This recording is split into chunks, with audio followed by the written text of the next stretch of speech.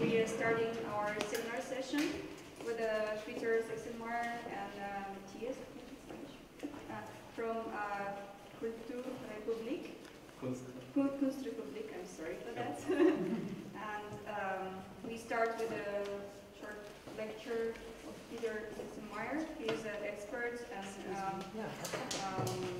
and he also chief executive of information management consultant company which is based in Switzerland. And he's also teaching in different universities in UK, Germany and outside Europe, but including Brandenburg Technical University. That's why we know him. And urbanization is an important thing in modern world because, as you may know, it's not a big secret that it's more about 2 billion people which will be living in cities, megapolises, Latin America, Asia, and Africa.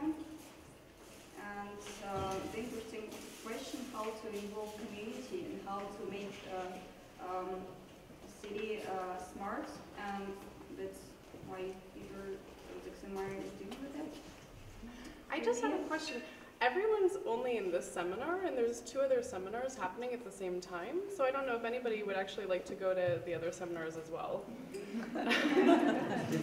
Otherwise, I mean, you're welcome to stay here, of course, but I think the other ones have also really great speakers, so we're going to live stream them, but I just wanted to announce that. So there's a curation one about Documenta and Biennales. I'm not trying to take your audience away, sorry. I fought so hard.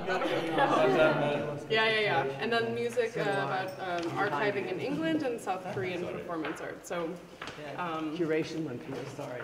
Sorry, I just wanted to mix the Our budding friendship has already expired. Okay, cool. Okay, you can continue. Well, that's the ultimate threat. Competition now. So shall we go upstairs and get some up there? Good thinking, Matthias. Okay. Okay, I will continue. Yeah, and we'll start. Great, perfect. Now, for the last 5 years, I've been conducting research on cities. As some of you, especially among my wonderfully young, but they call them old students know I have all my life bridged both academe and the world of enterprise. And in the world of enterprise, I'm a hardcore techie, and academia, I'm a bit split with this terrible appendix, BTU, where I'm supposed to be soft and wonderful. Good. But as I said, for the last in Germany, I'm a member of the National Academy for Science and Engineering, and as part of the Academy's work, I've been conducting research with India and China on smart cities for the last few years. I'll come to that in a moment, but I wanted to tell you a bit of the background. The discussion, and of course Anastasia has very properly stated, and that takes care of my first 2 slides, that of course we live in an age of unbelievable urbanization. And to me, now there's a personal bit there as well, which you might find strange, but I want to explain to you. I'm somebody who likes complexity. I don't like simple situations. Complexity means you have work to do. Simple situations mean there's no work for you. So, and I like to have work to do, and I looked for an area that was both complex, brought together many disciplines, and provided me with a 20-year roadmap for my professional life. And I found cities. Now, in the old days, people used to say that organizations, companies, are the most complex human organisms that we know, systems that we know. This is no longer true. Cities are the most complex systems that we know. And since we anticipate that about 80% of mankind will live in cities over the next 20 years, which is not a banal statement, because that means 2 billion people will have to move into these cities during that period. Because we believe that this is going to happen, cities are utterly and totally appealing because they happen anyway. They're an interesting form, a system to explore and work with, etc. Now, in my work, in my life work, which is, of course, like so many things, is not delineated by academic disciplines, luckily, but has a certain holistic aspect to it, I've realized that a techie approach to cities is not the approach that works if you want cities that are worth living in, that are appealing to their inhabitants, that are safe and secure to people. I'll come to a little distinction between Europe and other places in a moment. So I've moved away, and persistently in the last 5 years, whenever my compatriots talked about even greater fine-tuning of sensor-based environments, Internet of Things and stuff like that, I've always persistently insisted that I do a talk at the self-same conference about the human aspects of cities, of which there are many, right? Now, one thing that, let me come to that little distinction.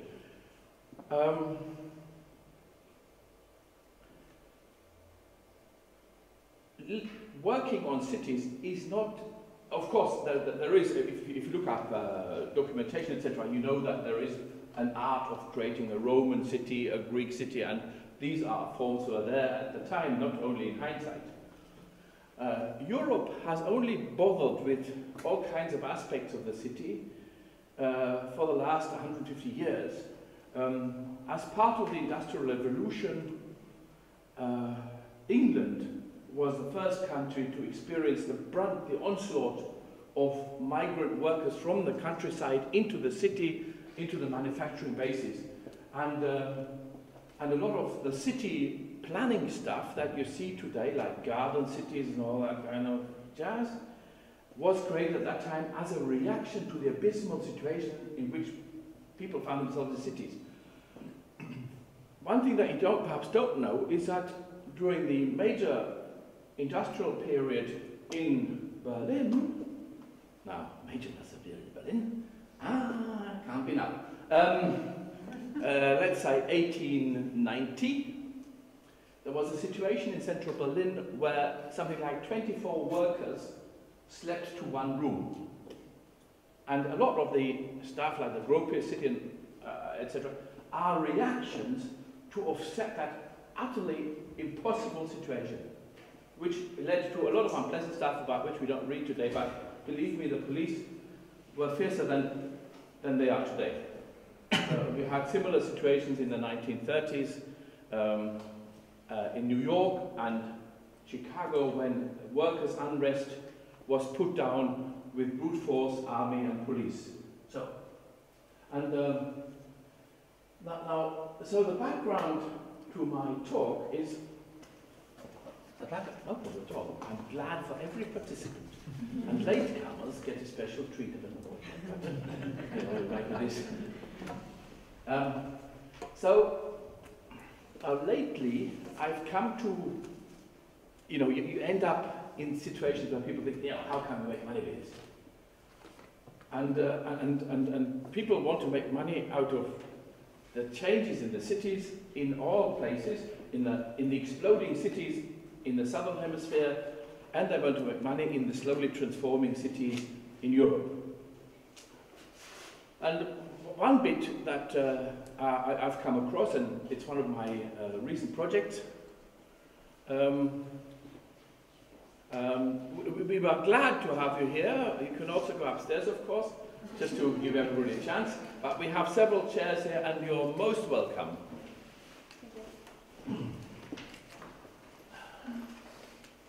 And if you're shy, I'll take the chairs to the back.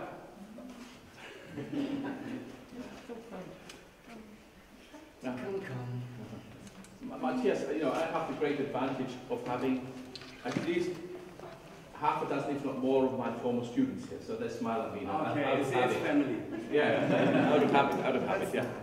Out of habit. So don't. We've heard it all before. You were always that way, you know. I go upstairs. no, stay. So recently I came across a project, and I'm pursuing this project, which tries to find ways of making cities safer and more secure for inhabitants. Because I'm not talking about engaging policemen, I'm not talking about more video cameras, I'm talking about a variety of things that involve technology, processes and management, but also people. And when I was asked to come here, I thought, yeah, one of the things that is so important for creating a sense of community and a sense of identity, which is an outcome of that, and which leads to incredibly beneficial behavioral results, is identity. If you manage to make a place your own, if you develop ownership, identity is a great way to deal within the city. So let me explain to you why I came. No, let me romanticize. Why not? A few years ago, I worked in the information factory of Credit Suisse, big Swiss bank. Now you must know that my real life is I'm a computer professor. So, okay, now so I worked in this bank, and I had an administrative assistant, an assistant called Kasper. Now Kasper was a very righteous and ecologically correct and also very nice Swiss person, and so. You know PET bottles from which you drink water. The abbreviation for the chemical composition is PET. And PET bottles in Germany go into a recycling mechanism. In Switzerland, you flatten them and throw them into a special PET bottle container. Right. So we sat in the bank. Big place. 7,000 people work in the IT alone in one building, right? I was on floor 7, which was sort of not quite prestigious, but we had daylight. 6 floors down, no. So I do I have one? No, I don't. So I sat.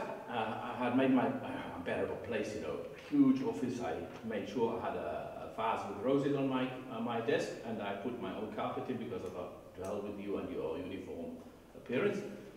So I had this PET bottle. So I go, there's a bank of refuse bin behind me, small ones for me, not big ones. I go, right, and I throw my PET bottle. Kasper gets up, you know, he goes to my PET bottle, he lifts it and puts it in the bin. So okay. Not long from now, another PET bottle flies in the general direction of a bin. Kasper gets up, takes the bottle, puts it in the right place. Asshole, I say. No, excuse you, it's a society where you say things directly. So, okay. Next bottle goes. Kasper gets up, puts it in, I shout at him. Now what happens with the fourth bottle? It goes in the right bin, right? Because Kasper had taken ownership of the environment. As a good Swiss person, he knew what to do. And he had made certain that he had educated me as to what I should do. And from now on, when in Switzerland, fold the PET bottle, go to the PET bottle container, put it in, right? So I thought, this is what we need. Okay. And so whenever people tell me about behavior that they want to enforce with video cameras or sensor, thousands of sensors, whatever, I tell them they need to organize people, create a sense of community, a sense of ownership, and then we can do something. We can still use the sensors. And so let me start with my talk. I've talked about urbanization you've all seen those huge, big places. I'm sure the Anastasia said the thing will be somewhere on the internet. It can be, yeah. And also have a publication. Yeah. Now, let me go from this generality about the emerging urban centers, and the most important sentence is at the bottom here. For the most important sentence is here: cities are becoming more important than countries. That's the only one you might need to take away from that. Now, let me quickly come to this other concept of the smart city. The smart city thing was driven very largely by technologists, and you can see it in the identification of what they saw.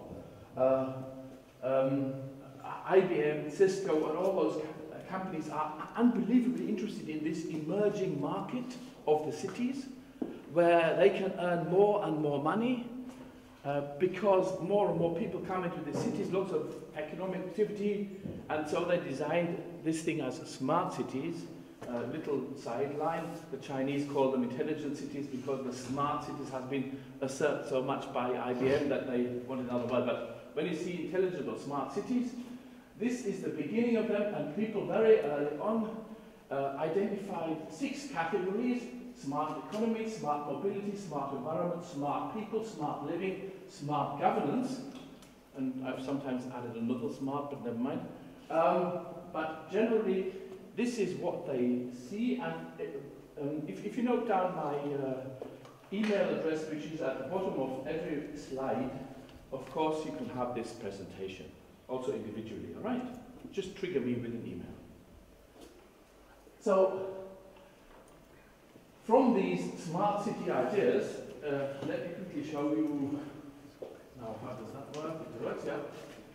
You see, so here you have an entirely populated wheel of what a smart city idea is, as of 3 years from before, right? You have a smart city, then you have those indicators. Let's go to one that I can read particularly well: smart environment, so green buildings, green energy, green urban planning, right? So you have, and people have constructed unbelievable indicator buildings, systems, sometimes with 270 indicators, to show you how far your city has gone in being a smart city. Let me take another one. But you get the general gist, you know, smart economy, you have entrepreneurs, innovation, you have productivity, local and global interconnectedness, and so on. So this is a whole thing that you can look at later. Just to tell you where I came from. Now if we're so clever, you know, there are many challenges. If we're so clever, why haven't we succeeded? And now comes the gist of my thing. The challenge is that the growth in the cities in the world cannot be met by technology alone. For those of you who are European-based, let me illustrate this with a few examples. I don't need to do it for you, because you know this very well.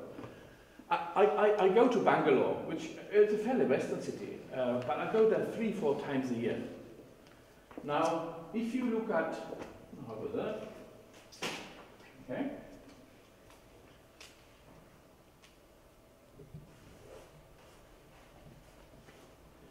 If this is the city of Bangalore, and the circle is its municipal boundaries, the growth happens along the new arrivals, come along the arrival routes in the city. You know, in the city centre, if there is a city centre, which in this case there isn't, also interesting distinction between European and other countries, but the central bits remain fairly static, but the big growth happens here. You know, as people come into the city, both within and outside the municipal boundaries. So, we've all eaten and coffee's a bit away. So my friend there says, look at this lake at the boundary of the city. This is where 50,000 new arrivals shit every morning. right? So it's not, you know, it's not about 50. It's not about people who have just arrived in a European train station as part of their student hike through Germany. It's 50,000 people who've come and who have a sort of temporary thing there for a few days while they try to find their way a bit further into the city or into places where they can stay. So, the problem the challenge why we need to be concerned about these cities is people will live there, they're looking for a livable life. The promise of the city for most of them is very big, but the megacities are also hotbeds of urban unrest, violent clashes, etc. There's a nice word that is there that people have coined for this, it's called herbicide. You know, it's a bit like homicide, suicide, only it happens, it's the way the city goes, right? You or somebody else. And so we have these deep divisions, and we see particular just now, because television brings us all these images ahead of the Football World Cup, we see that the unrest in Brazil. And of course, in a city, it can bring together thousands of people very quickly. So, smart governance is another concept which people thought worked, but technology alone cannot help. People will have to be given a say, and people all over the world are looking for ways to deal with cities. And my general statement is that it's up to us whether these cities are a triumph or disaster. Now, Mr. Glaser, book to the left, has written a remarkable book, very upbeat. He says, Triumph of the City, the most interesting invention that mankind ever made. But we know images as to the right, where we know that cities are also great disasters in many ways. So my major finding, I've brought together all the strands of my life and my exploration. My major finding is we must look at the human aspect. Then we must look at spaces in the city. We must look at cohesion among people. We must look at communities, and now comes the word. We must look at common heritage, or make it common, because that's the social glue that keeps the city together. And I'm standing right at the front of the camera. Yeah. Can I ask you a favor? Yes, please. Is it possible to stand to the left? Of course. Thank you. I will stand wherever you want. That's great. Thank you. And this is, of course, my pretty face. Oh, perfect. Good. It's just that, you know, I was near the button and yeah. to push you. Okay. Thank So, now, because we need spaces, cohesion, communities, common heritage, because they create identity, a sense of belonging, and feelings of ownership. Now, let me say quickly also for those of you in heritage, in this whole city discussion, heritage is a totally underdeveloped concept. Even if Matthias is making a life out of it, but he's like a cockroach. He will always live, you know, beyond all kinds of catastrophes, disasters. But I have observed that heritage plays a small role here, because perhaps not in Europe. Oh, yeah, also in Europe, never mind. But even less elsewhere, heritage is the last thing that people think of. Sometimes, but it's the last thing that people think of. Now, identity is the foundation of a sense of belonging. People place themselves with identity. Now, a little later you'll find that this placing is not so easy in modern times, as I say, because earlier people used to define themselves because of the way where they lived and of who they were. But in the digital age, and this is where my strands of my professional life come together, in the digital age, identity is not quite as simple.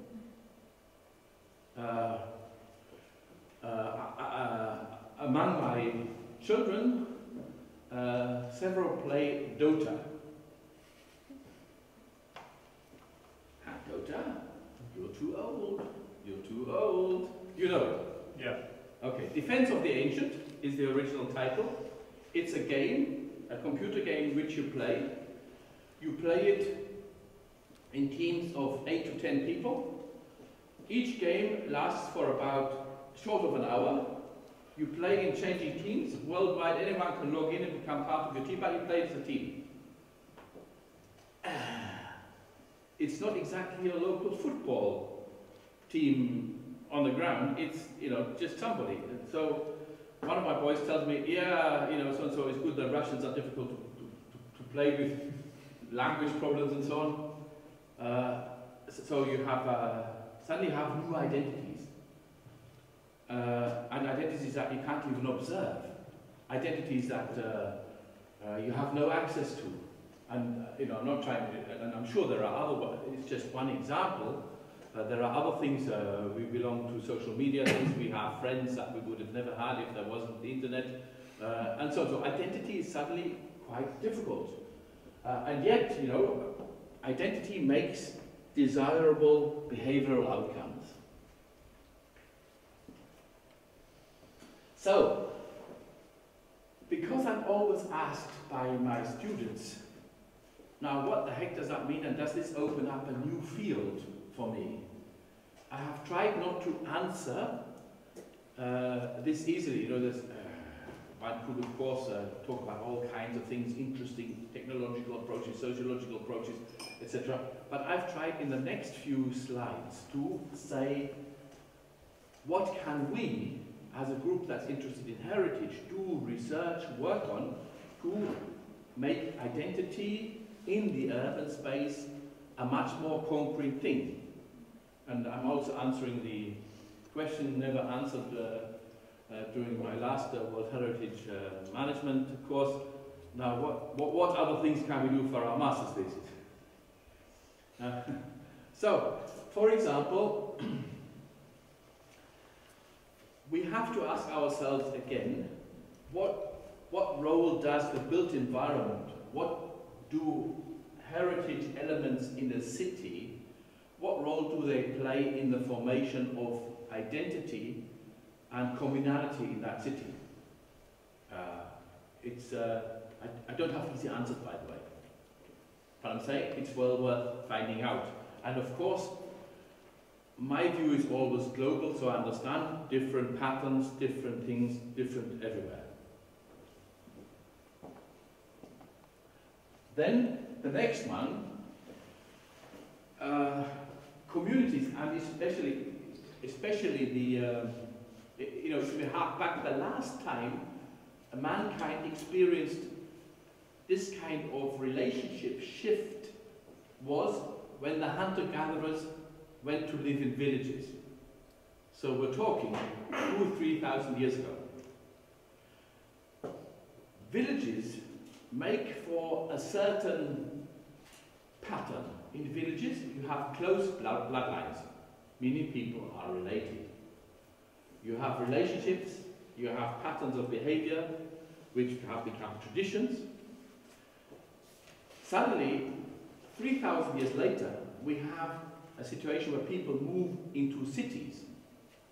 And in cities, you have distant bloodlines, meaning you're not related with anybody much, right? So where do your relationships and your loyalties and communal assistance and your traditions come from, etc. So cities, villages used to have roles, sometimes even to the point where there was a caste system which made your role transcended generations, right?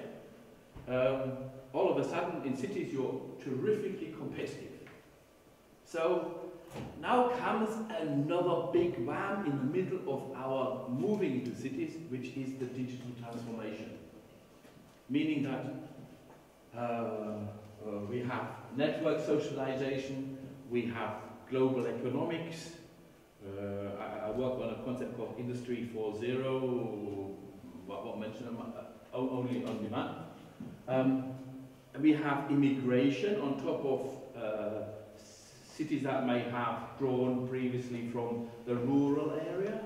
So all of a sudden we're in a minefield of problems which we don't know. And the interesting thing for us as heritage people is to say, what effect do all these aspects have on place attachment? Because we're human and identity continues to be place attachment. Now what is that place, right? That's another one interesting. So, and lastly, the third question, and these are independent or they hang together, what can we do deliberately to create more identity in a city? And luckily Matthias is here, my buddy, and he's going to talk about it because he does it. You know, I'm the theoretician and he is the practical person, and of course you should admire him because he is in the middle there and does it. We'll see. So, if you believe that these are new questions where, because of the digital transformation and because of this urban thing, you have to look at heritage differently, I've listed a whole lot of things here, but let me say first of all, in my little journey to this point, I have suddenly realized one thing that has hit me very hard. In heritage studies, we have always looked at the individual building, at the individual site. Now, in this age where bigger systems emerge that encapsulate things, etc., we need to look at how they hang together in a much bigger context. Let me explain to you with a simple example, totally outside heritage. IKEA has always had green sites. Now, some of them are big, some of them are smaller. But basically, IKEA, the furniture sellers, have a pattern for a green site building, which means you enter one end, big car park, blue, yellow, Swedish colors. You enter one end, they have a complicated way to lead you through the building to achieve maximum exposure to your buying impetus, yes? For you to suffer greatly that you have so little money, always. And you go out, and at the end, you can eat Köttbullar and ice cream, etc., right? Now, this works greenfield. Now, IKEA is going to do its first urban IKEA city center site in Hamburg, starting now. Yeah. And of course, that is a totally different thing, because suddenly you live in a quarter of the city. You live within other shops, totally different dynamics, etc. And the meaning of IKEA will change. You know, people like me will actually go and eat the Köttbullar first and then leave again. Or whatever, right? So similarly, if we take this example with us, in heritage studies, we need to look much more at the context. First of all, the spatial context. So where is this thing? What is the quarter? What are the people that are around it? Much more than we used to. In order to create more identity. We perhaps also need to look at similar sites worldwide, because in an age of digital transformation, people who are concerned with the self-same things form their own community, their own identity. And this has led me to a whole new list of urban research topics that a heritage person can pursue with a view to heritage and identity.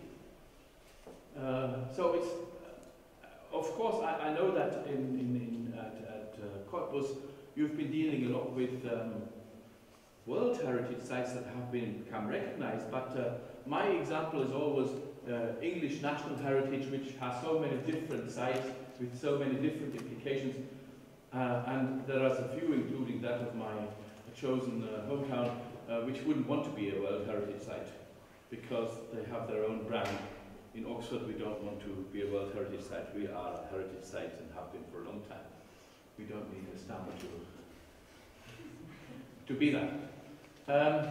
So all of a sudden, I've listed this under tangible and intangible resources.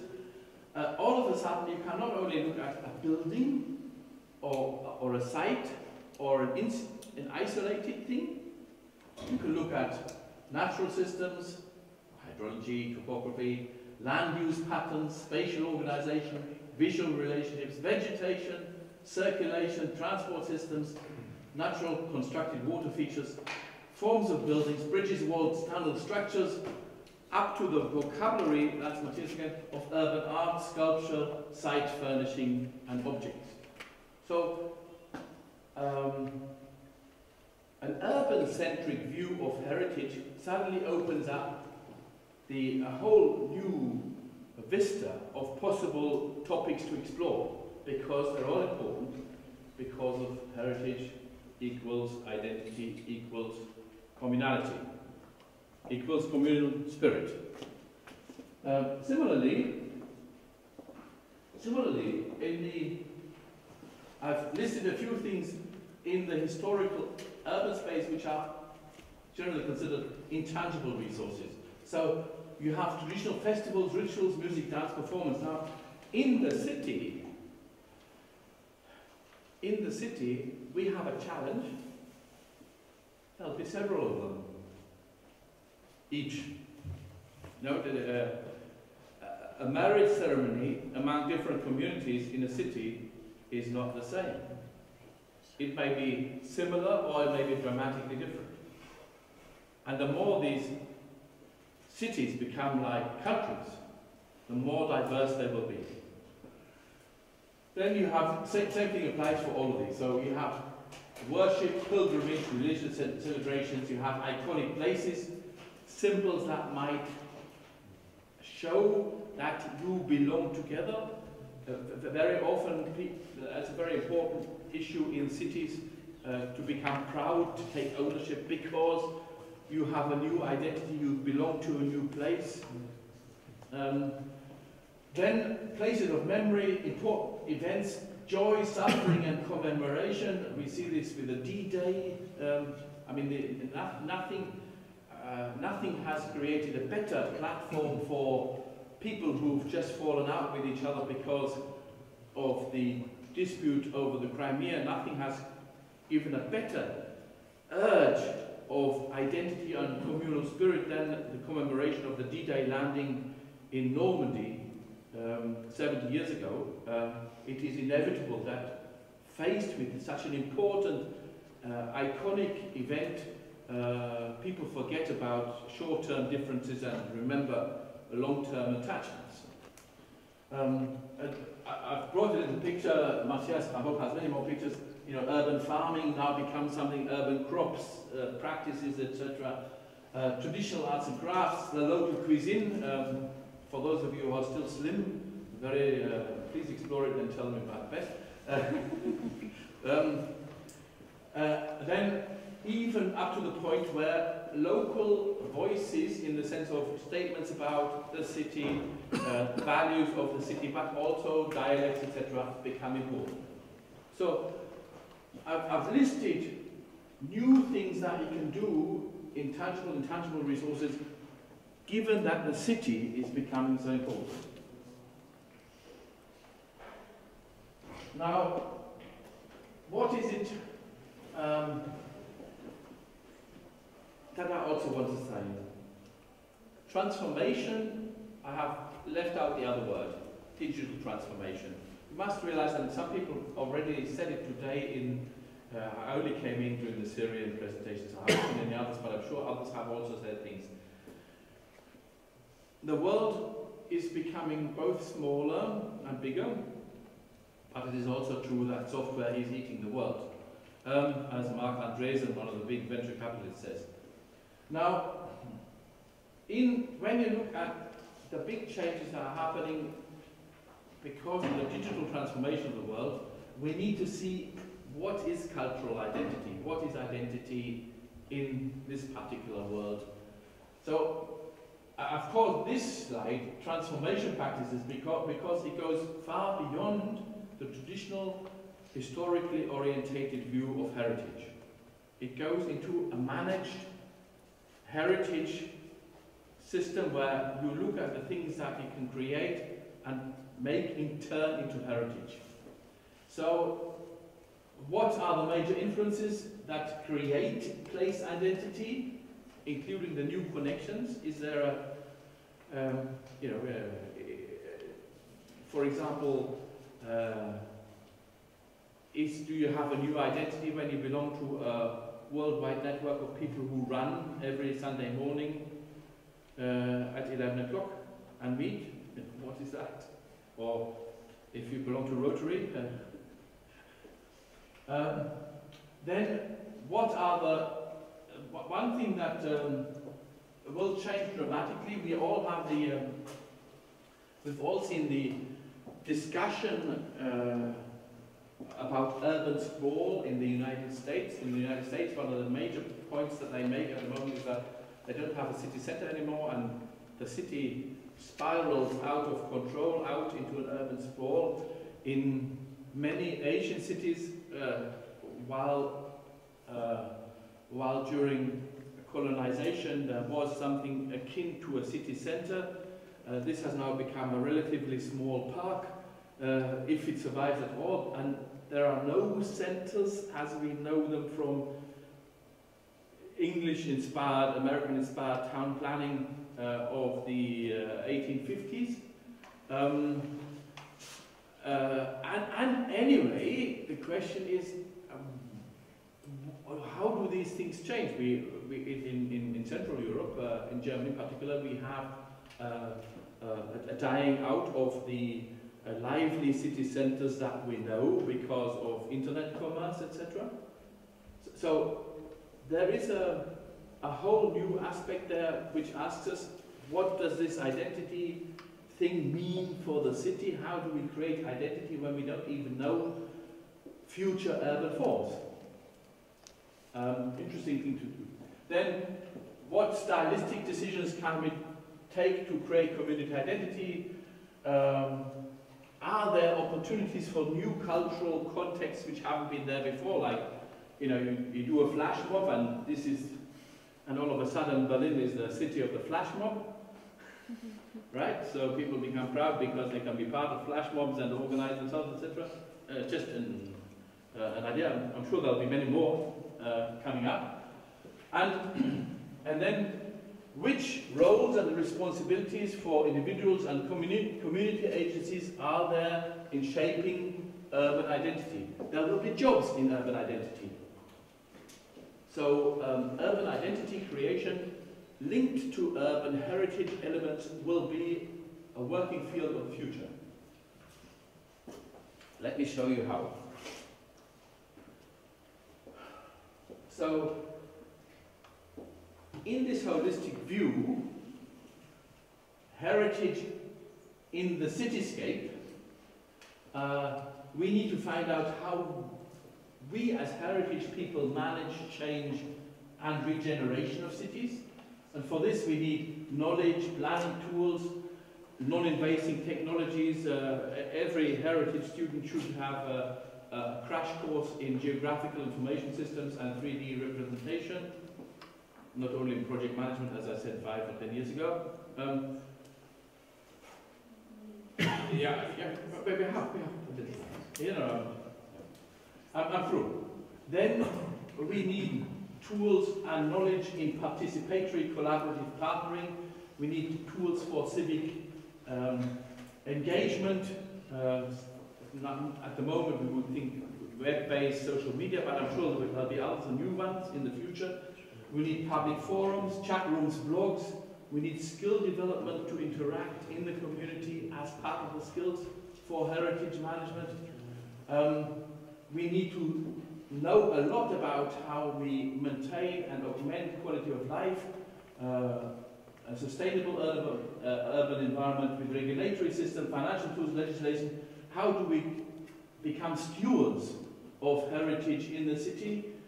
How do we document heritage? Which multimedia do we use? So there's a whole new world there in those 3 steps that I've used. I've told you cities are happening, most complex systems. Heritage is underdeveloped there. Lots of things to be done. First step, cities open up a whole new area for us to look at. Next and final step for the moment, and we have the terrific challenge of the digital transformation, which changes everything again, but gives us an unbelievably good opportunity to develop the scope of heritage work. Good. Matthias. Thank you.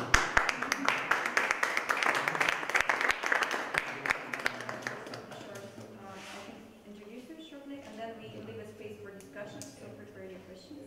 So both speakers and KUNSTrePUBLIK, they're founded ZKU.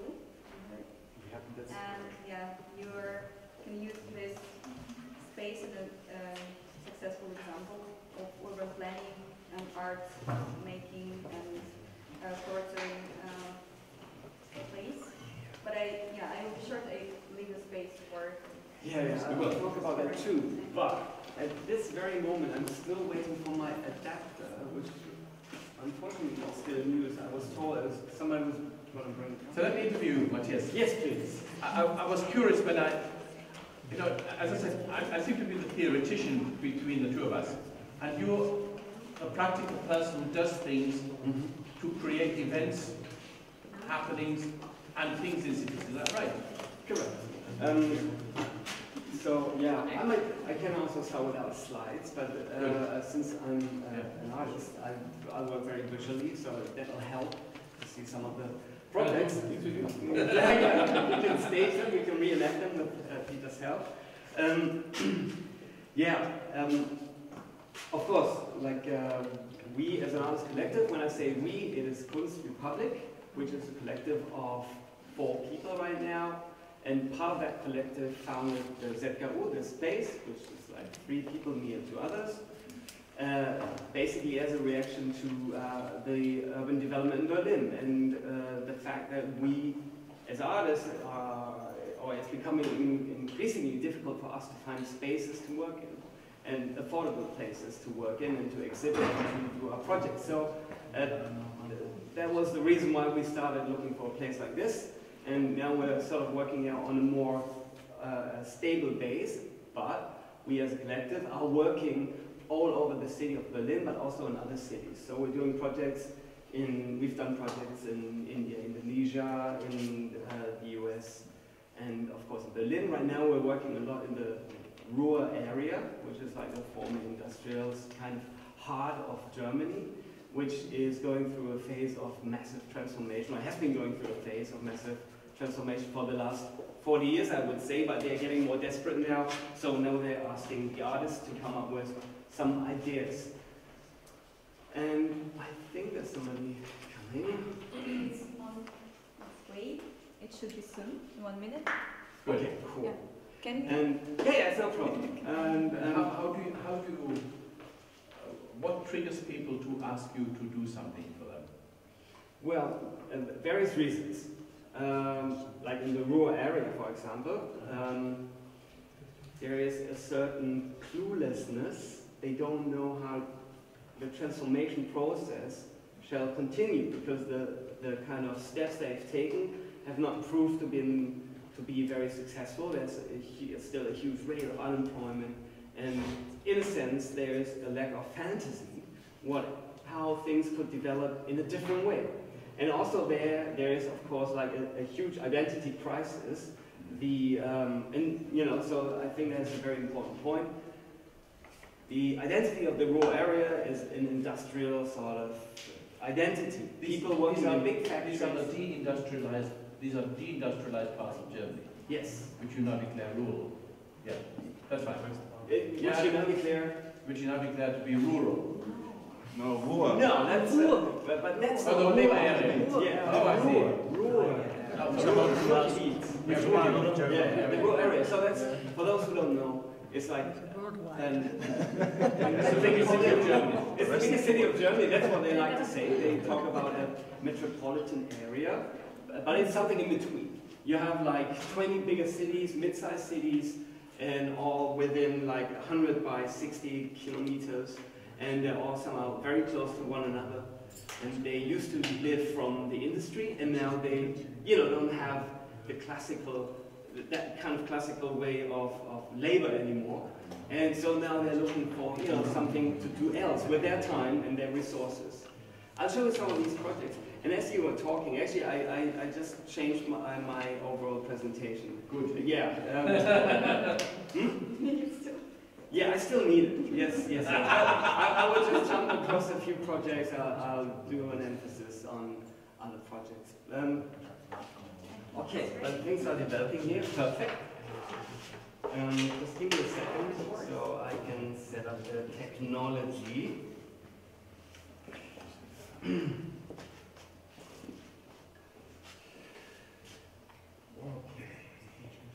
Yeah. This looks all right.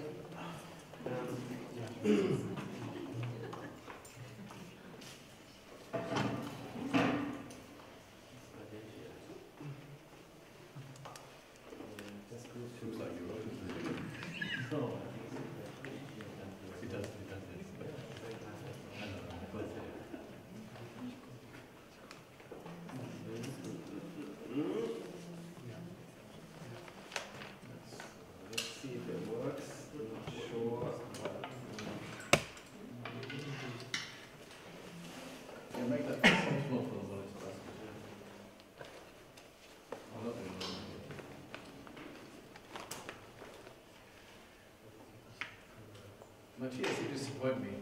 I've been yearning to have a Mac.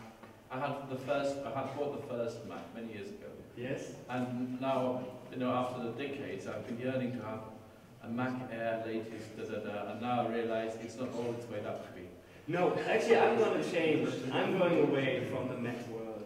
Yeah, it's changed. It used to be this kind of nerdy, kind of nerdy people have Macs. Culture was Macs, yeah. And now it's, it's just Great, the way to PC people out there. And anyhow. Yes. Ask somebody to do the technology while we're It's okay. I can now start, I think.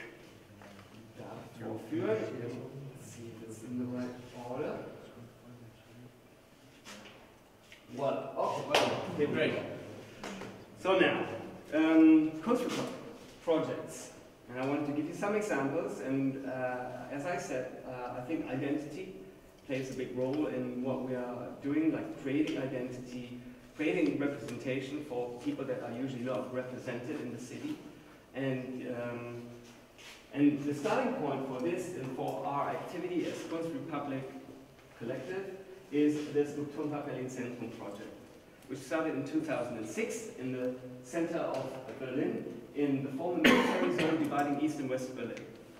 And basically the starting point is this very aerial picture, which all we did was we tinted this kind of wasteland, which used to be this kind of zone dividing East and West Berlin.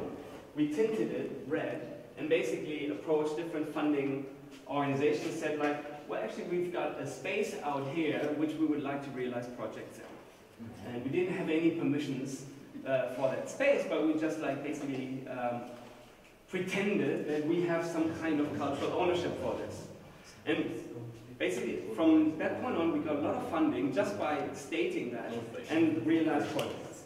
This place basically when we arrived in 2006 looked like this. It still in parts looks like that, but now since Berlin is developing really quickly, and maybe there's a lot of construction going on in many spaces. So first thing that we saw there are these fences. Then the first thing that we did was to see actually why are these fences there. We found out that basically there's various lots. They belong to different people, and so we had to talk to different people to get the permissions to work there. And then we dug into the history a little bit and to find out actually what's kind of the history of the space in general, because all the projects that we do, and I find this is very important for us, are site-specific. They work with all the parameters that you find on a specific site, the history of the space, all the different stakeholders of that space, ownership issues, political pressure, and so this is really very, very important. Otherwise, we couldn't develop projects. We are not like an artist collector that does stuff somewhere and then drops it somewhere. We work with all these kind of things that we find. So history is a big point, because if you understand the history, it's much easier to actually talk to people who have lived there, because they also know the history. So we really dug deep into the history, and we actually found that the Skulpturenpark area was right here on the border of the old city of Berlin. This is the old city of Berlin, and the rural area. It's the border zone, which is kind of interesting. And then basically, what we did here, we took the medieval wall dividing the city of Berlin in the rural area and mapped it onto where we were working. And you see here, this is the Skulpturenpark. I showed you the aerial before. This is the area. So, and then we also found this really beautiful picture, which is the Leipziger Tor, and right behind here, there's like the Skulpturenpark. And the city of Berlin developed and grew, became bigger, and basically the old medieval city, you know, just disappeared more or less, because around it the city the rural area became a city. And by the late 19th century, this area looked like this. And here, that's like one of the buildings that used to be where the wasteland is today. With the Second World War, all this area was destroyed, and the area was made a buffer zone between the 4 different sectors. Berlin was divided into 4 sectors, and this became a buffer zone. So basically, the border, which it used to be between the city and the rural area, became a border again, which we found very interesting. No man's land. Yeah, a no man's land. It became a no man's land. And here's like a picture from the 60s when the Berlin Wall was erected. So after the Second World War, for more than 15 years, there was just the buffer zone, and then this kind of was enforced by the Berlin Wall. So this is all the area that we've been working in. So I'm just showing you all these pictures because I want you to understand the project that I'll show you later, that we realized on that space a bit better. So this is what it looked like after the Berlin Wall came down. Because of unclarified ownership issues, you know, it just became a dumpster. Nobody took care for this kind of space. And it basically, well, here's another picture how it looked like. And then it became a parking lot. Until then, there were fences built around it, and then it could become a green spot. 2006, we came and we just declared it the Skulpturenpark. You know, we set up a sign saying, "Welcome to Skulpturenpark." We did it in the way that basically also the advertising is presented here on a regular billboard for advertising. So that's how we advertised the spot. Then we invited various artists. So we basically played curators in the very beginning. We invited artists to realize projects, and we did projects ourselves. We did about 40 projects. I can't show you all of them. I don't want to take all your time today, but I'll show you like a few of them, which are paradigmatic how we work. So, for example, Volker Köpperling and Martin Kaltwasser, who we invited, they dug into the ground. And what they did, basically, they just took some tools and to just find out what is down there, you know, because people in the area didn't realize that, you know, that this has a very heavy history. And they dug platforms into the ground. Now these platforms, I'll come to that later, are a reference to other platforms that used to exist to overview the wall. I'll show you. And also what they did some research about who actually lived there before. And in the old telephone books, I know, you know, you can see who by name lived in which street. So they actually knew that they were digging into the cellar of Mr. Nachtigall, the mealhandler up here. So they were actually digging into his cellar and displayed kind of this knowledge as part of their exhibition. And then they had these platforms down there. So you were standing in the former cellars of these people. the reference of this construction is these platforms that you used to have to look over the wall, have a view, you know, from West Germany to East Germany, because it wasn't so easy to get over the wall. So at least you could greet your relatives and see them from these platforms. And the artists, they actually were in Berlin, and they did a collection of pictures with these platforms. So I have a few of these here. And what they did, they took this platform and dug it into the ground.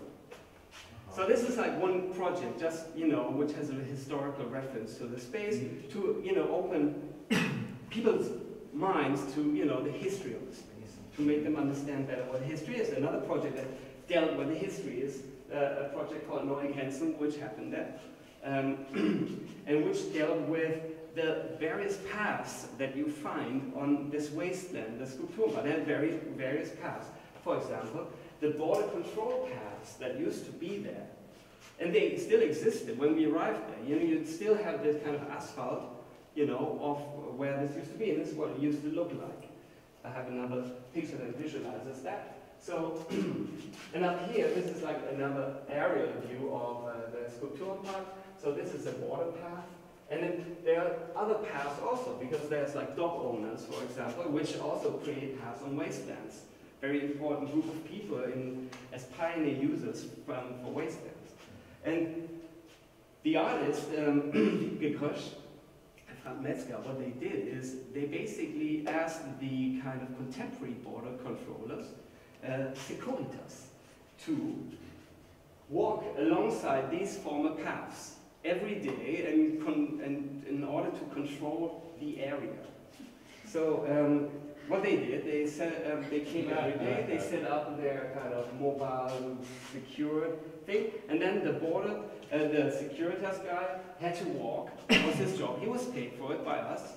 He had to walk this path of dog owners, for the border control control paths, and then and had to write a diary about this every day. Nothing happened. He just this went on for 6 weeks. It was a very beautiful project. So for 6 weeks, every day he came, he scanned, then he arrived. There's a protocol, and then he walked alongside this kind of path, and he wrote a diary, which was a very banal project actually. But I really like this project because, you know, it kind of also created an awareness for the history of that space. Now, here's another project on the Skulpturpark, which has a different angle, which has a more contemporary angle. And how did you manage to make people pay you for this?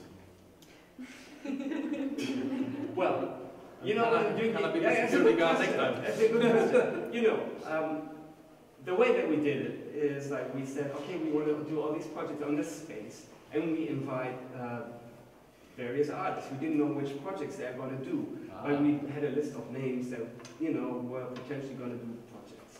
And those artists that we invited and ourselves, you know, we have a portfolio. So basically, this portfolio thing convinced them the donors that they shall give us some money. Okay. Yeah. Okay, this project looks like regular advertising. An advertising box, not totally unfamiliar in Berlin. The reality is, it's actually something that can go underneath, and then you open the door, and you get into a fully equipped 2-star hotel.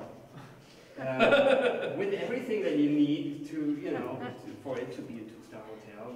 King-size bed, reading material, television, bathroom, everything. And we developed an online booking system for that, and advertised that. Single-room hotel on the wasteland, and it was booked out immediately because it was very, very cheap. Why was it so cheap?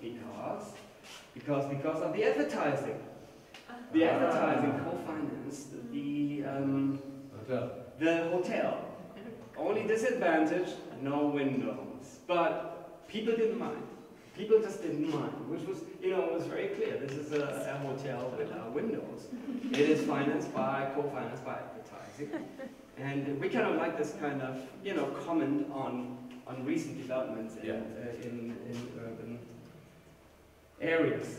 Now, I'm going back to this picture because I was mentioning the pioneers of wastelands and dog owners, very important.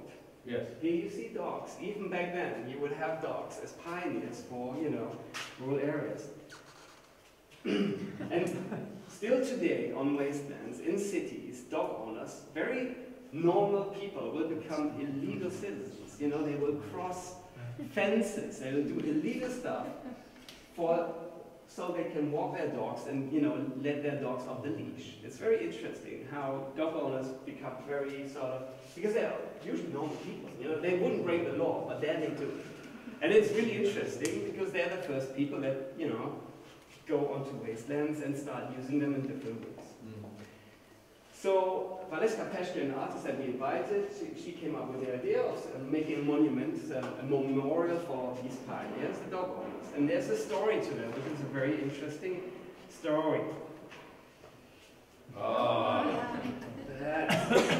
I don't know if you know that story. It's like the Spanish toro, which is actually the logo of the brandy brand called Osborne.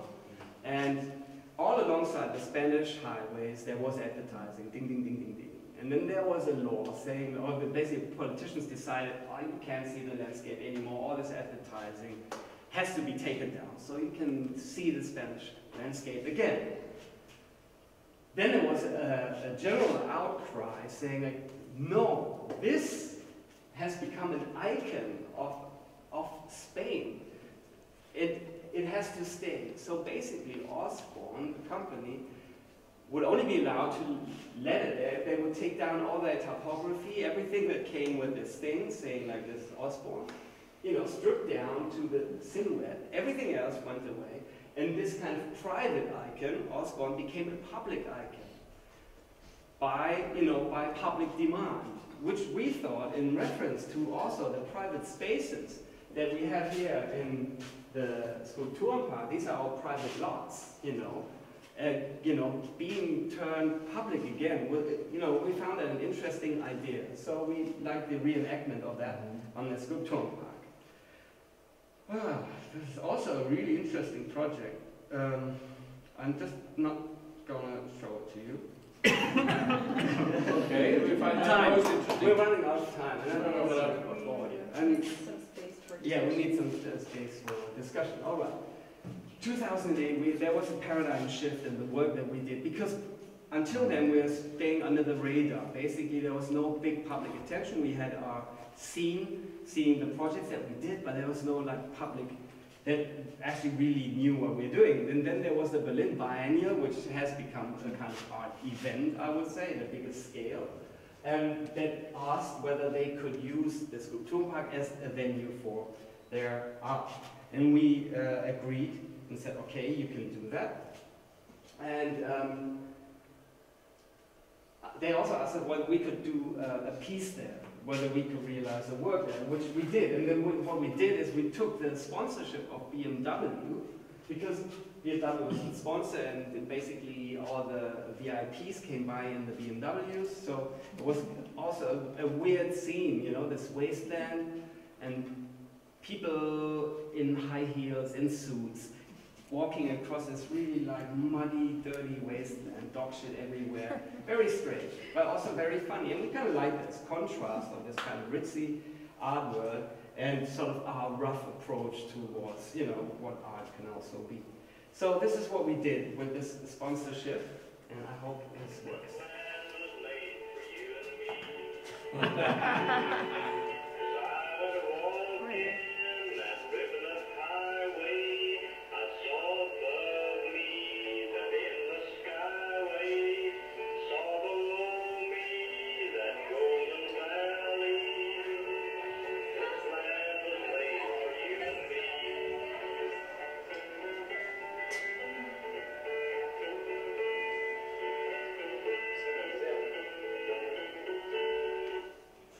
So, this is what we did. We took the sponsorship. Thank you very much, BMW. We tied the cars to one another, so you become a carousel of cars, you know, pulling each other we set up a pirate radio station. We played the song "This Land Is Your Land" by Woody Guthrie onto the radios of these cars, so it became a very interesting sound effect. And people could actually take a ride. You can see people sitting in the back. Take a ride and travel for the length of that song in the car, and then, you know, people go out and so it became a carousel, but it also, for us, became a comment, of course, to the future of that land and the possible, you know, there's many possible futures for this land, and this is like something that we wanted people to kind of think about. Now there's another really interesting side story for the Berlin Biennial. Identity. So by the Berlin Biennial, they didn't do such a good job, I think, in how they curated their show. Basically what they did, they didn't care about the history of the space and all the users of the space and all that. And they dropped their sculptures. In the background you can see this white thing. But overnight, every day, people came by and erected little sculptures. Really interesting. Amazing.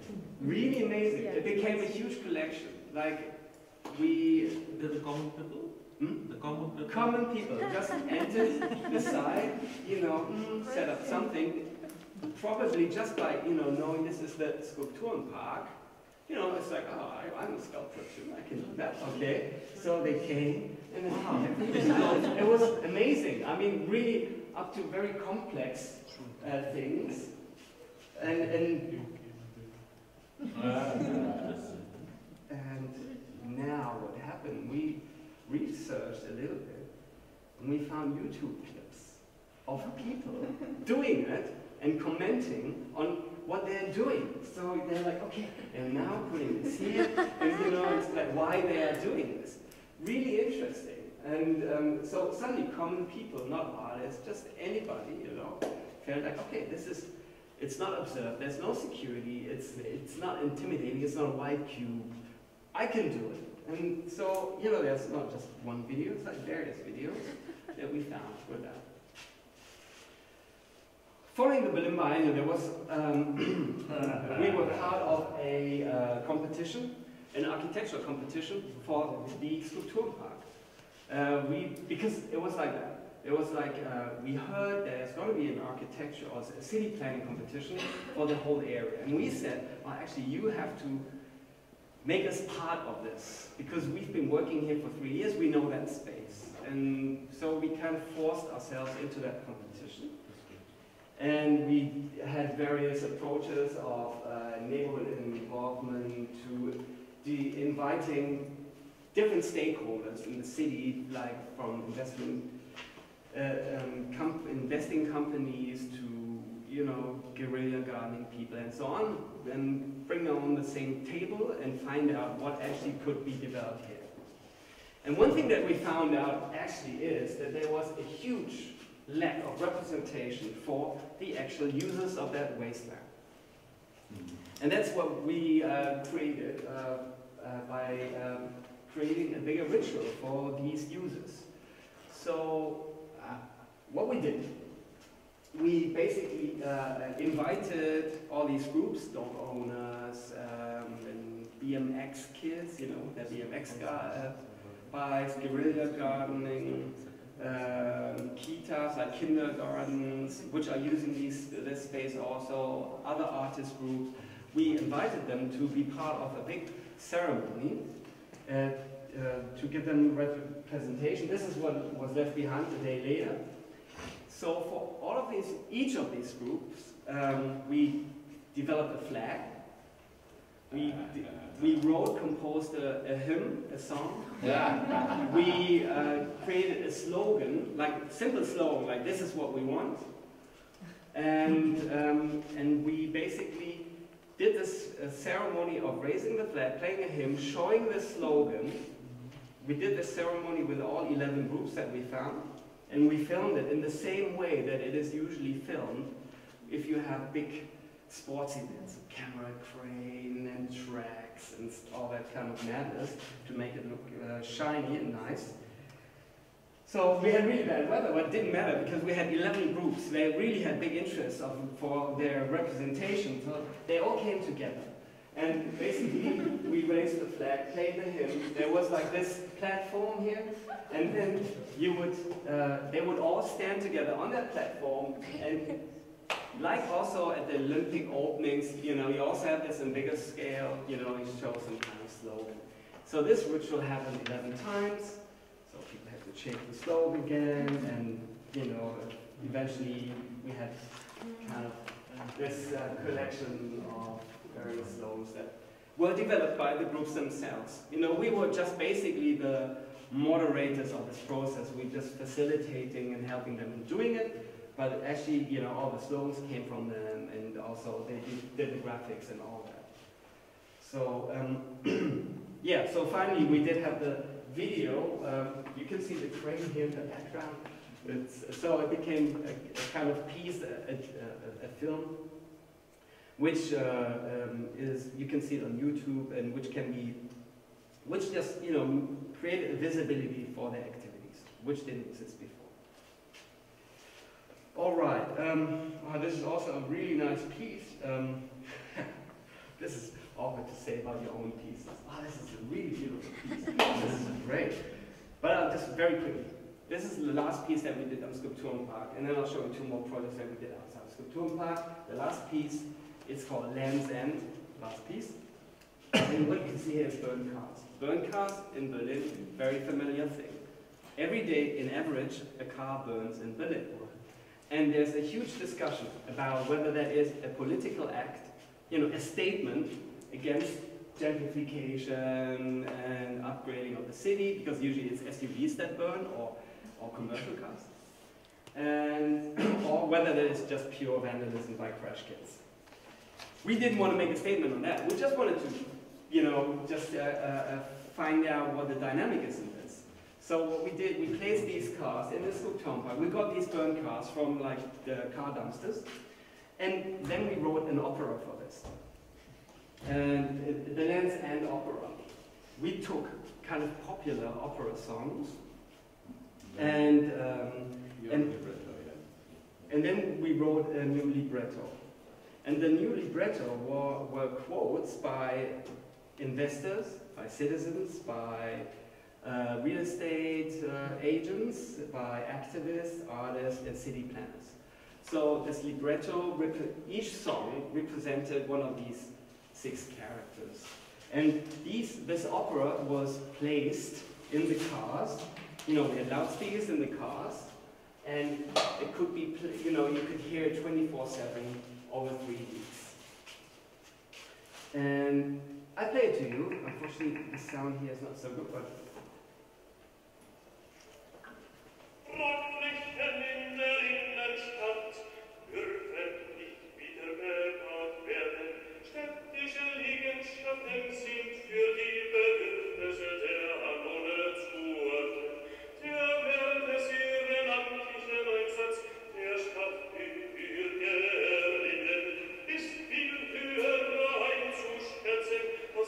Eigentum eines Privaten in das Wohl.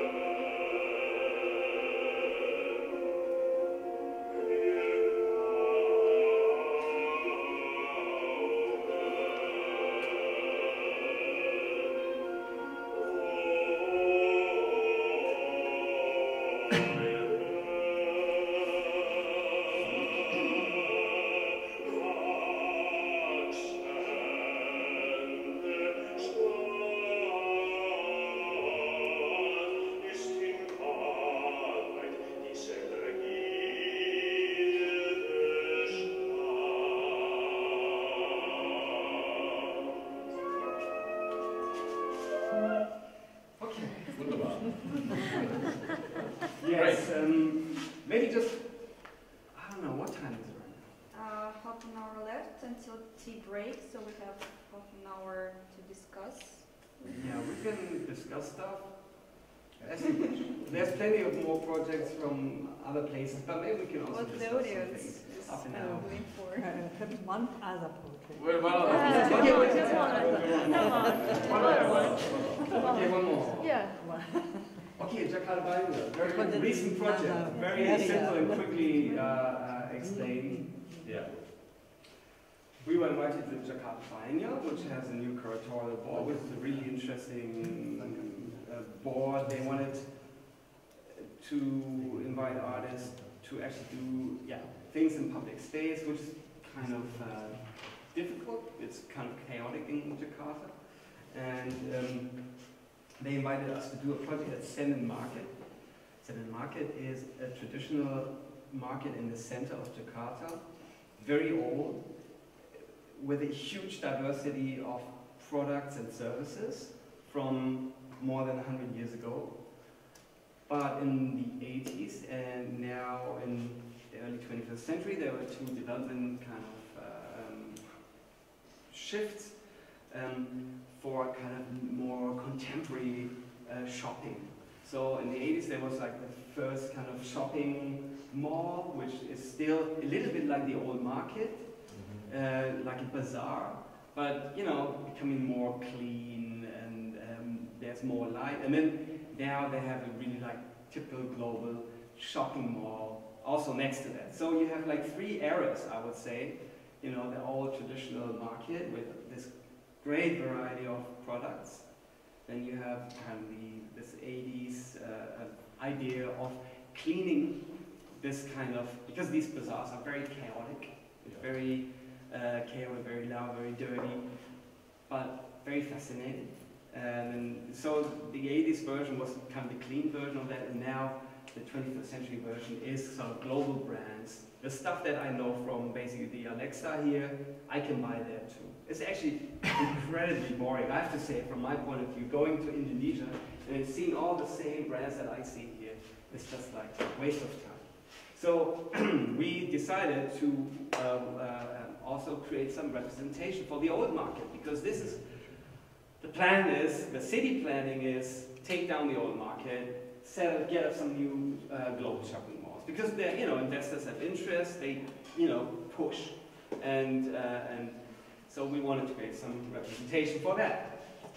So we walked through this old market, and we came across some material which we thought is kind of unique to these old markets. Packaging, for example. Everything, is packaged into small individual packages. It's not like you're kind of coming out of the factory, all the same package. It's all individually packed. Really fascinating. It has certain, and the fabric they use also has a certain meaning, so there's codes for the fabric, and of course cardboard boxes. And we wanted to basically bring some elements of that together with typical elements of, your postmodern shopping mall, or also kind of stadium architecture we're thinking of. Why stadium architecture? I will show you in a second. This cube, or you see it here like in a hockey stadium, was something that we really got interested in when we saw the space that we wanted to work in on the market, because it had a stadium feel. Oh, yeah. This is the market, and it's like a stadium more or less. It's incredibly crowded. There's a lot going on everywhere, and people really, people that work there really like the place. They really identify with it, and also in the city there's a sentiment that actually we like this market quite a lot. They like Senen Market because it has this great diversity. And so we took this element, which usually you find in these super domes, a cube, and we built it out of the material that we found for packaging. You see all this material and the cardboard boxes. With a certain German regularity. Absolutely. Yeah, we can't change that with German, so it had to be in a certain order. And basically the cube says Sennen. Sennen means Monday, so it's the Monday market. So we want to create an icon. An icon, sort of like a logo for the Sennen market, for it to become more visible. And so basically, this is what we did within like 10 days. We didn't have so much time to do it, but and the people really liked it because they identify with that space a lot, and they really loved that we came from the outside and we said, yeah, we also like it, and we want to create an icon that, for other people, your market becomes more visible and acknowledged as a place of diversity. Yeah, so that is like this project that we did last fall. Enough.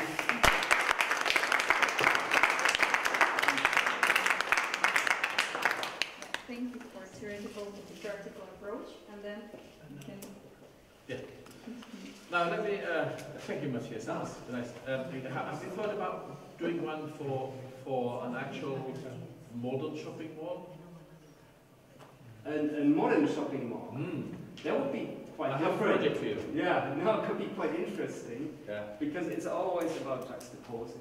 Juxtaposing. Yeah. In the right case, showing up the differences. Exactly. Yeah. The problem with these postmodern malls is, of course, there is a sameness to them. Yeah. So if you want to create place attachment as a precondition for identity, right? My shopping mall, right? Yeah. Why do I go there? Not because it's safe. I go there because of something else. Yeah. So let's talk, because I might have a project for you. Yeah. Good. So we're doing like this now. I'm answering Matthias's question, he answers mine, okay? So if you ask me, he answers. Hey, listen, you do those kinds of projects, don't you? Yeah. No, we're fine. It's okay, I can also stand. We're fine, we're standing too much. We're sitting too much. Yeah, okay, all right, so questions. Any questions to Matthias about my earlier talk? He has my fullest confidence, yes. You use the word identity a lot, which is kind of a container that can mean many things. Can you elaborate a little bit on patchwork, multi-layered? What do you understand to be identity?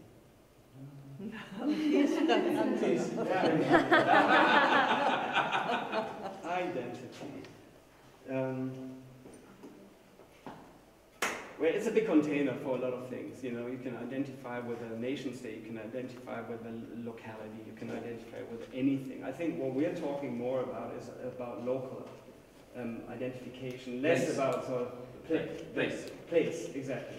So, there I would narrow it down, and we are really interested, like, in our projects, in the physical identification, physically being there on the spot. That's a kind of important thing, the social interaction with people. But at the same time, I do acknowledge that there is also other ways of identifying in the digital world. Thank you. Multi-layered was the right thing to say.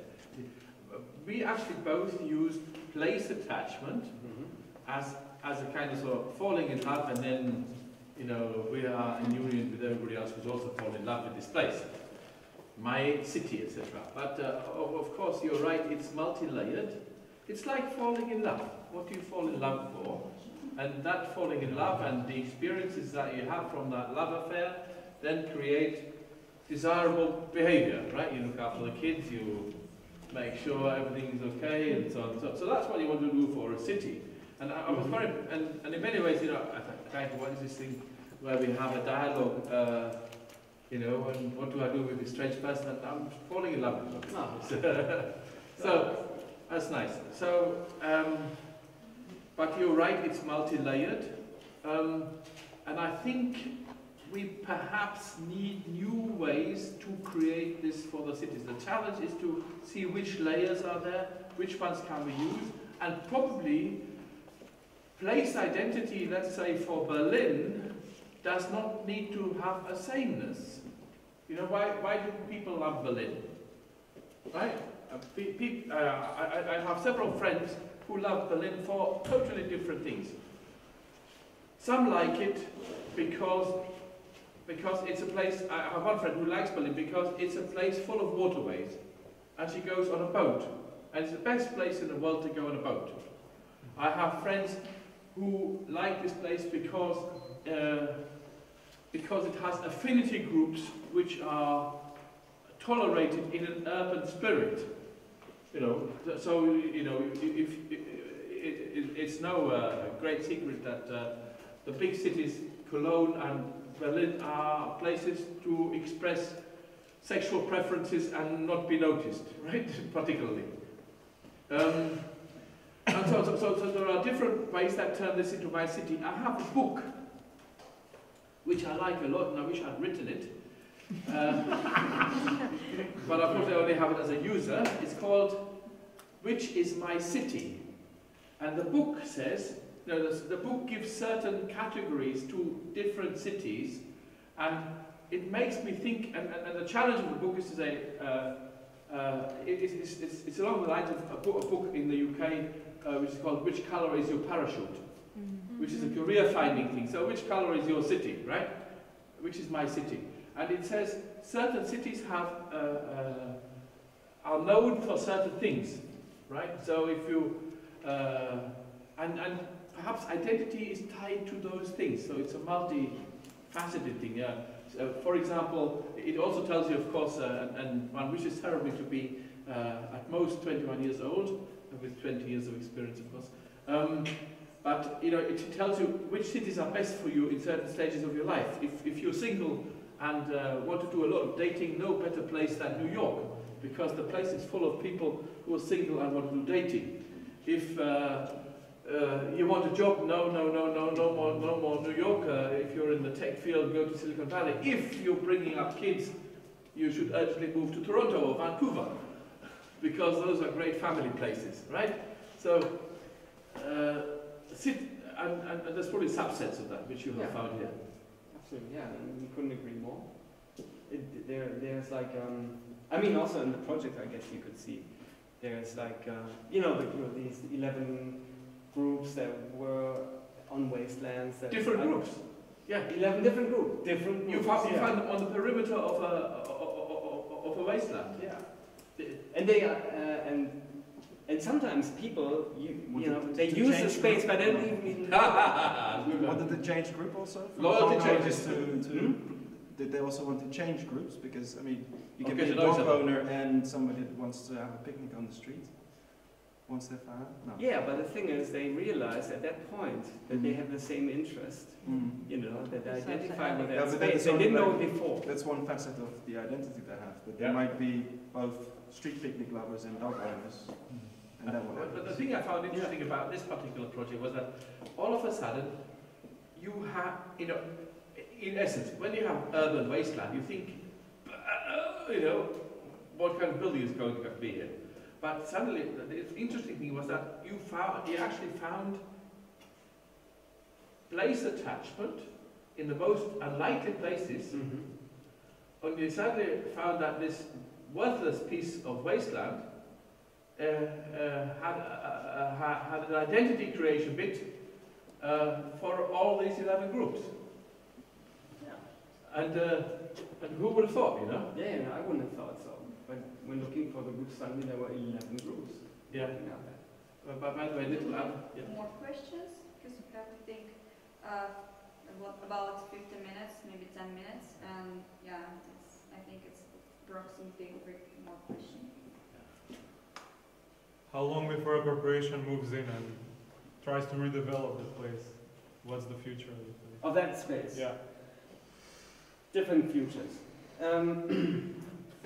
One half of that land is owned by the private owners, and they play monopoly, which means they, in the beginning when we started working there, there's like 12 different owners. By the end, after 5 years, there were only 3 owners. You know, so you accumulate the lots, they become more valuable. So, and now There are two investors, and they're investing on the whole lot. So it's a big construction site. The other side, which we were involved in the architectural competition that I mentioned earlier, is owned by the Liegenschaftsfonds, which is like a sort of public, it's public land, but it's administrated by a company, but it's public land anyhow. Okay. So there is a political decision what shall happen with this, and they're still sort of, you know, doing, how to say, well, they're still thinking about it, let's say that. Yeah. Yeah. There was a question here. I want to ask a general question, but giving an example of a specific case. If you have a contest that of a village that has very distinct historical stories and images, yes, but then they are sort of sick of this image and they want to show that they are also modern people and they are living in this era. So how can you solve this? With great difficulty. Yeah. We have a one problem that we have is that heritage, as we perceive it, changes a great deal when it comes in contact with other value systems. We have several instances. For example, one particular instance in China, where a remote village has become totally Disneyfied. So, to the extent that there's a village life during the day, and it all shuts down at 1800 hours when the museum shuts down, right? So, very difficult. So, very early on, it's well worth very early on. Of course, you see, one thing is we can't escape this modern life, and if we try to preserve something, we make it unnecessarily static. And as soon as people are concerned, of course, that is impossible. You know, then you find the show group stays in the village, and the other people move out to the next village and engage in modern life. One thing that is always very difficult to gauge is how far do you accept that people observe you, are with you, interact with you, and really, if you want to preserve some of that without being too artificial, you have to restrict it. It's just that way. Well, yeah, I guess. You know, you have a village, as you were saying, like, and the village doesn't doesn't identify with, you know, their traditions anymore. But actually, they do. But actually, the thing is, within a community, you always have, I guess, various interests, and they, you know, it's kind of complex, very complex. But so yes, you have like my thing. The only sometimes value systems coexist, apparently contradict each other, and yet they're all right. You know? And I guess in a functioning village, that would be the case. Yeah. You would have contradicting But values. we have these even within ourselves. You know? Yeah. We have these within ourselves, right? And I think that's kind of, you would never have an entire village saying like, we don't want this anymore. You have like conflicting interests. But then youngsters that say like, come on, all these traditions, then you have more conservative people, you know, it's all macro scale. Just look at my last slide. We need to find forms of civic collaboration. So they may take, I mean, I like Matthias's way of expressing these as artistic projects. They may take such forms, because sometimes enactments, showcasing, playing with each other, theatre type stuff is possible, but we certainly need new forms of engaging in such communities and bringing such issues to the fore. You know, very often they're kept quiet and nobody talks about them, but we need to, as heritage professionals, we need to find ways to create civic engagement and to accelerate discussions and to make discussions public. And there are different forms for that. There's a more head-bound form and there's a more stomach-bound form. Talking about some participation of the socialistic point of views, and then the neighborhood should be participated or something like that. Always. In these cases. Yeah. But it's not my comments, but I'm thinking, I'm really jealous about something because we have wastelands, but I'm thinking about my country, Dhaka. So, is it full of people? No wasteland, I mean no open lands up there. Yes. If you have just a piece of open lands, go for the real estate and something like that. Yes. So, yes, this is all about with the context because one of my friends have told about the multi-layering of the ideas and how you are going to manipulate the whole things together. So for a country like my country, like Bangladesh or Dhaka, so I want to see really, because maybe we will discuss about this later, but how we can do this, because those things is really worse. It is working, because let me explain. it doesn't, yes sir. I'm taking the word segregation. Yeah. It is very important to me to look at the use of spaces. In the modern city, we need spaces that are not segregated. I mean segregated by race, color, income, provenance, caste, etc. We need spaces where people can meet and, you know, in the most banal way. I mean, where you and I can meet in the space in Dhaka, right? You know, where even in a socially acceptable form, genders can meet, whatever, right? Or different strata of society. Yes. So I find in my research that the use of communal space is actually a pacifying and very beneficial influence on cities. And nothing is more destructive than concreting the whole place over. Yes. Nothing, but so even, let me tell you a few ideas that I've developed with people who run large buildings in Europe. Even when you have no official spaces outside your buildings, you start to create spaces for encounters of people who live in these spaces. You create encounter spaces. You artificially accelerate dialogue. I have a new scheme that there is some high-density living also in Germany, and we're thinking, and these are the owners and managers of these buildings, we're thinking of recreating the concierge idea, meaning somebody who looks after the building as a sort of service. Yeah. So you suddenly, you suddenly have somebody you can go to say, where can we play football as a, the kids, where can we put our bikes on the safe, where can we jog? Who else in the building is interested in playing tennis with me?